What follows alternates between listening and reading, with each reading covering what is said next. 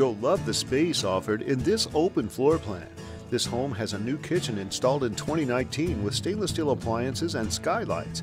Situated on 2.87 acres, this 3-bedroom, 2.5-bath home has 9-foot ceilings, a large master bedroom with whirlpool tub and shower, a great room off the kitchen, and a main entrance from the covered front porch flows through to the rear deck with newer retractable awning over the deck, overlooking wetlands and a stream.